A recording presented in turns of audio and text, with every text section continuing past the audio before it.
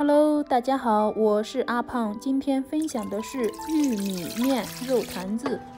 这种做法呢非常简单美味。首先是菠菜，开水里面焯1分钟，去掉草酸，然后再过下凉水切碎。准备肉馅儿，放葱姜蒜末，然后下入切碎的菠菜、切碎的藕丁、切碎的红萝卜。先加适量的芝麻香油，搅拌均匀之后，再加其他调料，下入适量的五香粉、盐、蚝油、老抽，再次搅拌均匀，再加3颗鹌鹑蛋，目的是肉馅在蒸的过程中不散开。接下来请仔细看这个动作哦。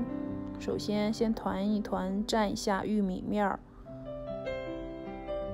蘸完之后呢，在水里面滚一下，第一次滚水，然后再蘸一层玉米面儿。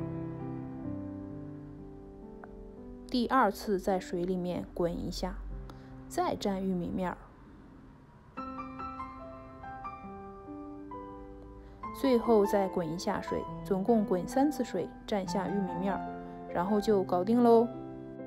喜欢吃什么馅儿就放什么馅儿，大火蒸25分钟左右就差不多了。做法非常简单，烹饪方法又非常健康。说好的减肥呢，结果偷吃了2个。